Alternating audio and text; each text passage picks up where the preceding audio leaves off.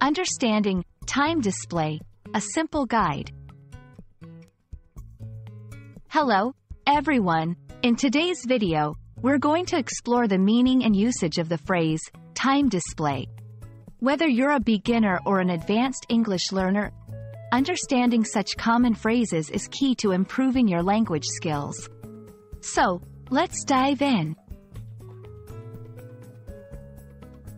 The term, time display, refers to any device or system that shows the current time.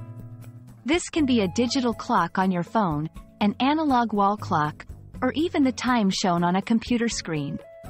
It's a compound noun, combining time, the ongoing sequence of events, and display, to show or exhibit something. To better understand the concept, let's look at some examples. Digital clocks on electronic devices like smartphones and microwaves. Analog clocks found in public places like train stations or schools. Timers on appliances like ovens or washing machines. Wearable devices like smartwatches that show time. Now, let's put our phrase into action. Here are some sentences using time display. I checked the time display on my phone to see if I was late. The time display in the town square is a historic monument.